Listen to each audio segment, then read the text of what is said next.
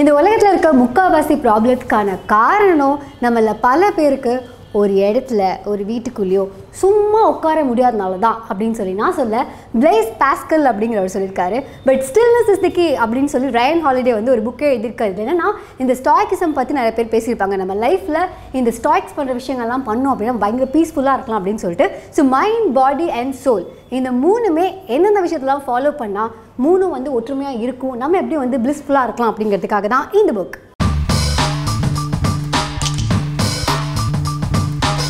John F கென்னடிக்கு வந்து அவர் obviously நமக்கு தெரியும், அவருடைய பொசிஷனுக்கு அவர் நிறைய முடிவுகள் எடுக்க வேண்டியது இருக்கும். ஏன்னா அந்த முடிவுகளில் வந்து அவருக்கு கஷ்டமோ நஷ்டமோ அதனால வந்து பல பேரோட உயிர் போகலாம் அப்படிங்கிற மாதிரியான டெசிஷன்லாம் எடுக்கும்போது எப்படி ஒரு நபர் வந்து பீஸ்ஃபுல்லாக ஒரு முடிவை எடுக்க முடியும்?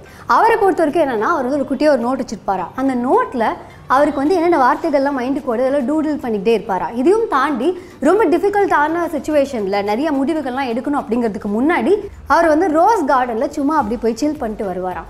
எந்த ஒரு முடிவை எடுத்ததுக்கு அப்புறமும் அந்த பிரச்சனை வந்து சுமூகமாக நடந்து முடிஞ்சிச்சு அப்படின்னா அவர் முதல்ல தேங்க் பண்ணுறது யாருன்னா அங்கே இருக்கிற கார்டனரை தானா. ஏன்னா அவர் என்ன சொல்கிறாருன்னா, மைண்டை வந்து பீஸ்ஃபுல்லாக வைக்கிறதுக்கு ஒரு சில மொமெண்ட்ஸ், ஒரு சாலிட்யூட் மொமெண்ட்ஸ் நமக்கு இருக்குது, அதுக்கான ஒரு ஸ்பேஸ் இருக்குது அப்படின்னா நம்ம டெசிஷன்ஸ் வந்து பெட்டராக இருக்கும் அப்படின்னு சொல்கிறாங்க. ஸோ நிஜமாவே நம்ம வந்து கிரியேட்டிவிட்டி வந்து பயங்கரமாக பொங்கி வழியணும், செம்மையான ஐடியாஸ்லாம் தோணணும் அப்படின்னா ஃபர்ஸ்ட் ஆஃப் ஆல் நம்ம சும்மா இருக்கணும். சும்மா இருக்கும்போது போர் அடிக்கணும். போர் அடிக்கும் போது நம்ம எதுவுமே ஆக்குபை பண்ணாமல் நம்ம தாட்ஸோடு நம்ம இருக்கணும். அண்ட் இந்த தாட்ஸ் மூலமாக வரக்கூடியது தான் அந்த செம்மையான ஐடியாஸ் அப்படின்னு சொல்கிறாங்க.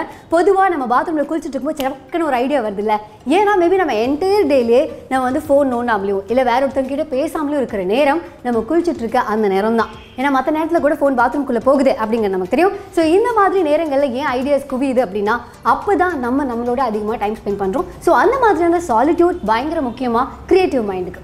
ஸோ இப்போ இருக்க காலகட்டத்தில் இவங்க என்ன சொல்கிறாங்கன்னா, நிறைய இன்ஃபர்மேஷன் இருக்குது, பட் நமக்கு தேவையா தேவையில்லையா அப்படிங்கிறது தான் தெரியல அப்படின்றாங்க.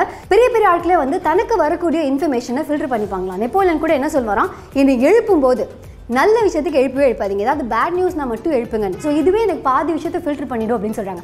இன்னொன்று ஃபியர் ஆஃப் மிஸ்ஸிங் அவுட், அதாவது புதுசாக ஒரு சீசன் வருது பார்த்துட்டியா அப்படின்னு சொல்லி எப்போவுமே நம்ம அப்டேட்டாக இருக்கணும் கண்டிப்பாக அவசியமே கிடையாது அப்படின்னு சொல்கிறாங்க. It's okay to miss out, it's okay to be 1 or 2 seasons behind என்ன மாதிரி அப்படின்னு சொல்கிறாங்க. அடுத்தது அமைதியாக இருக்கிறது. நம்ம அமைதியாக இருக்கும்போது இந்த உலகத்தையே கேட்கலாம் அப்படிங்கிறலாம் தாண்டி நம்ம இந்த உலகத்தில் இருக்க அந்த நாய்ஸுக்கு கான்ட்ரிபியூட் பண்ணாமல் இருக்கும்போது நிறைய விஷயங்கள் நம்மளை அறியாமலே வந்து நம்ம கேட்க ஆரம்பிப்போம் அப்படின்னு சொல்கிறாங்க. அடுத்தது நம்ம புக் ஷோ தான் அவங்களும் ரெக்கமெண்ட் பண்ணுறாங்க. அதாவது நம்ம வாழ்க்கையில் நம்ம நிறைய விஷயம் தெரிஞ்சுக்கிறது அப்படிங்கிறது பயங்கர இம்பார்ட்டன்ட். புத்தாக்கே ஒரு கைடு தேவைப்பட்டார் அப்படிங்கும்போது நமக்கும் நம்ம லைஃப்பில் நிறைய பேர் கைடன்ஸோட பெட்டரான லைஃப்பை நம்ம வந்து இம்ப்ரூவ் பண்ணிக்க முடியும் அப்படிங்கிறதுனால புக் ஷோவாக இருக்கலாம், இல்லை நீங்கள் புக்கு படிக்கிற விஷயமா இருக்கலாம், ஏதாவது ஒரு விஷயத்தை சீக் பண்ணிக்கிட்டே இருங்க அப்படின்னு சொல்கிறாங்க. That will better your life.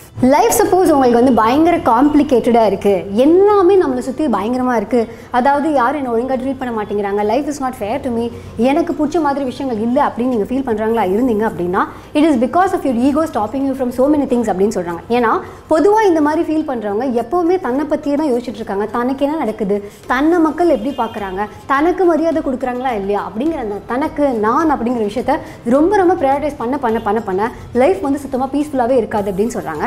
So if at all you feel everybody is very very unfair to you, it is right time to check your ego அப்படின்னு சொல்கிறாங்க.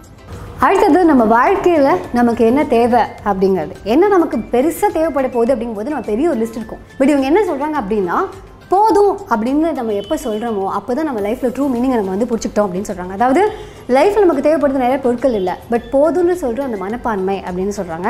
சப்போஸ் நீங்கள் வந்து லைஃப் கிட்டே போதும் அப்படின்னு சொல்லனா லைஃபாக ஒரு தடவை உங்ககிட்ட போதும் அப்படின்னு சொல்லிடும் அப்படின்னு சொல்கிறாங்க.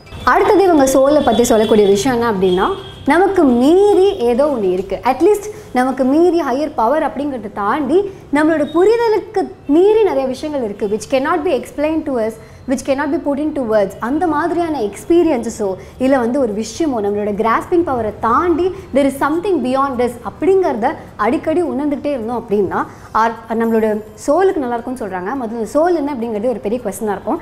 அது வந்து இருக்கா இல்லைங்கிறது நம்ம முன்னாடி அந்த ஓஷோவோட புக்லேயே சொல்லியிருந்தோம். நம்ம சொல்லணும் நம்ப வேணாம், but there is some experience இல்லை, அதுதான் அவங்களும் சொல்கிறாங்க. இந்த உலகத்தில் இருக்க எல்லாருக்குமே இந்த உலகத்தில் கான்ட்ரிபியூட் பண்ணுறதுக்கு ஒரு முக்கியமான விஷயம் இருக்குது அப்படின்னு சொல்கிறாங்க. அதாவது எப்படி ஒரு குட்டி பட்டர்ஃப்ளை எஃபெக்ட்டுங்கிற மாதிரி எல்லாரும் பண்ணுற குட்டி குட்டி ஆக்ஷன் வந்து அப்படியே செயின் ரியாக்ஷன் மாதிரி போயிட்டே இருக்கும் அப்படின்னா இந்த உலகத்தில் இருக்க எல்லாருக்குமே இங்கே ஒரு பர்பஸ் இருக்குது அப்படிங்கிறத நம்மளும் அக்னாலேஜ் பண்ணி இன்னொரு ஃபெலோ ஹியூமன் பீயிங்கை ஃபேராக ட்ரீட் பண்ணணும் அப்படின்னு சொல்கிறாங்க. மைண்ட், சோல் இதை பார்த்ததுக்கு அப்புறமா பாடி எப்படி டேக் கேர் பண்ணிக்கிறதுன்னு. ஆக்சுவலி அவங்க என்ன சொல்கிறாங்கன்னா, இந்த மோர் ஸ்டில்னஸ் எப்போ இருக்குமா, இப்போ பயங்கரமாக வந்து ஒரு பர்சன் வந்து இந்த ஆர்ச்சரிலாம் பண்ணாங்கன்னு வச்சுக்கோங்களேன், அந்த அம்பை எழுதுக்கு முன்னாடி ஒரு அது வந்து சூப்பராக அவங்களோட ஃபுல் ஸ்கில்லையும் அவங்க வந்து எக்ஸ்பிரஸ் பண்ணுங்கிறதுக்காக ஒரு சில மொமெண்ட்ஸ் இருக்குல்ல, அந்த மொமெண்ட்டில் பயங்கரமான ஒரு ஸ்டில்னஸ் இருக்கும் அப்படின்னு சொல்கிறாங்க. ஸோ ஸ்டில்னஸ்னால் சும்மா நம்ம ஒரு இடத்துல எதுவுமே பண்ணாமல் இருக்கிறது மட்டும் கிடையாது, நம்ம பாடி பயங்கர மூவ்மெண்ட்டில் இருக்கும்போதும் ஒரு ஆக்ஷனில் இருக்கும்போதும் ஸ்டில்னஸ் இருக்கும் அப்படின்னு சொல்கிறாங்க. அடுத்தது நம்ம வாழ்க்கையில் எதை லூஸ் பண்ணுவோம் அப்படின்னா நம்மக்கிட்ட இருக்கிறது தான் லூஸ் பண்ண முடியும். அப்போ நம்ம நிறைய வச்சுக்கிட்டோம் அப்படின்னா நிறைய லூஸ் பண்ணுறதுக்கான வாய்ப்புகளும் இருக்குது. அப்படிங்கிறதுனால எபிக்டெட்டஸ் அவர் வந்து ஒரு ஸ்லேவாக பிறந்திருக்காரு, அதுக்கப்புறமா வந்து ஒரு ஃப்ரீடம் அவர் வந்து வின் பண்ணதுக்கு அப்புறமா அவரோட ஸ்பீச்சஸ் இதெல்லாம் கேட்கறதுக்கு வந்து நிறைய பெரிய பெரிய ஆட்கள்லாம் வருவாங்களாம். அவர்கிட்ட வந்து அவர் கஷ்டப்பட்டு சம்பாதிச்சது என்னன்னு பார்த்தா ஒரே ஒரு அயன் லேம்ப் மட்டும்தானா. ஆனால் என்ன ஆயிடுச்சுன்னா ஒரு நாள் அந்த அயன் லேம்ப் வந்து யாரோ ஒருத்தவங்க திருடிட்டு போயிட்டாங்களாம். அப்போ அவருக்கு பயங்கர கோவமா, அது யாராவது என் வீட்டுக்குள்ளேயே வந்து என்னோட அயன் லேம்பே எடுத்துகிட்டு போகிறதுன்னு. பட் அப்போ தான் அவர் ரியலைஸ் பண்ணிட்டுருக்காரு, நான் என்ன சொல்கிறேன், நானே அதானே சொல்கிறேன், எதுவுமே ஓன் பண்ணிக்காதீங்க, ஓவராக அட்டாச்சாக இருக்காதீங்கன்னு தானே நான் சொல்கிறேன். அப்படியே நானும் இதை பண்ணேன்னு சொல்லிட்டுக்கப்புறம் ஒரு சீப்பஸ்ட்டான ஒரு லேம்ப் வாங்கி அதுதான் வந்து அவர் கடைசி காலகட்டம் வரைக்குமே அது ஒன்று தான் வச்சுருந்தாராம். ஆனால் ஐரணி என்னென்னா, அவர் பயங்கரமாக அட்மையர் பண்ண ஒருத்தர் அந்த லேம்பை வந்து பல்லாயிரக்கணக்கான காசு கொடுத்து வாங்கினாங்களாம். மத்தியானம் 12 மணி வரைக்குமே ஹஸ்பண்ட் அண்ட் ஒய்ஃப் வந்து நிறைய பேர் மீட் பண்ணல, எந்த ஒரு எக்ஸ்சேஞ்சும் வச்சுக்கல அப்படின்னாலே ரிலேஷன்ஷிப் வந்து பயங்கர ஸ்ட்ராங்காக இருக்கும். ஏன்னா இந்த மார்னிங் டைமில் வந்து அவங்களுக்கான அந்த சாலிட்யூடுங்கிறது ரொம்ப இம்பார்ட்டண்ட். இந்த உலகம் முழிக்கிறதுக்கு முன்னாடி நமக்கு இருக்க அந்த சாலிட்யூடாக இருக்கலாம், இல்லை எல்லாரும் தூங்க போனதுக்கப்புறம் நமக்குன்னு இருக்கிற அந்த ஒரு சாலிட்யூடாக இருக்கலாம். எந்த வகையிலுமே அந்த சாலிட்யூட் அப்படிங்கிறது பயங்கர இம்பார்ட்டன்ட். நம்ம மற்றவங்களோட கனெக்ட் பண்ணிக்கிறது மட்டும் இல்லாமல் நம்மளோட கனெக்ட் பண்ணிக்கிறதுக்குமே ரொம்ப ரொம்ப இம்பார்ட்டன்ட் அப்படின்னு சொல்கிறாங்க. 20 ஹவர்ஸ்க்கு மேலே நம்ம தூங்காமல் இருந்தோம் அப்படின்னா நம்மளால் காக்னிட்டிவ்லி இம்பேர்ட் அப்படின்னு சொல்கிறாங்க. அதாவது நம்மளால் பெட்டர் டெசிஷன்ஸ் எடுக்க முடியாதுன்னு.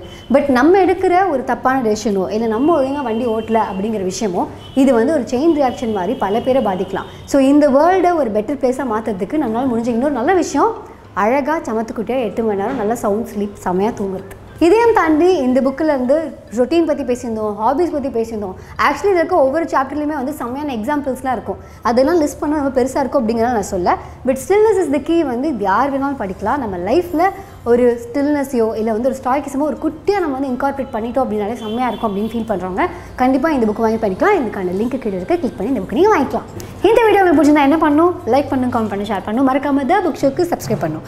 rjananthi again Facebook, Instagram, Twitter மேத்தில் follow பண்ணலாம். அதே மாதிரி the book ஷோவையும் Facebook, Instagram, Twitter மேத்தில் நீங்கள் ஃபாலோ பண்ணலாம். எங்கிட்ட பெருசாக ஷேர் பண்ணணும் அப்படின்னு நினச்சிங்கன்னா rjananthi@thebookShow.in அப்படிங்கிற மெயில் ஐடிக்கு நீங்கள் டைப் பண்ணி அனுப்பலாம். இந்த மாதிரி ஃபிலாசபியாக இருந்தாலும் சரி, இல்லை மர்டர் மிஸ்ட்ரியாக இருந்தாலும் சரி, எந்த மாதிரியான புக்ஸ் வேணும் அப்படின்னாலும் அந்த மாதிரி பல புக்ஸ்லாம் இருக்கிற ஒரே இடம் குட்ரீட்ஸ். ஸோ அங்கேயும் நான் வந்து இந்த மாதிரி இந்த புக்கெலாம் படிச்சுட்டு இருக்கேன், படித்து முடிச்சுட்டேன், படிக்கணும் ஆசைப்படுறதா அப்டேட் பண்ணிட்டே இருப்பேன். அதுக்கான லிங்க்கும் கீழே இருக்குது, அங்கே போய் நீங்கள் ஃபாலோ பண்ணலாம். நான் பேசுகிறதெல்லாம் வந்து பார்க்க வேணாம், கேட்டால் மட்டும் போதும் அப்படின்னா ஸ்பாட்டிஃபைல பாட்காஸ்ட் இருக்குது, அதுக்கான லிங்க் கீழே இருக்குது, அதை கிளிக் பண்ணி எல்லாரும் கேளுங்க. ஓகே, கேட்கணும். ஓகே, பாய்.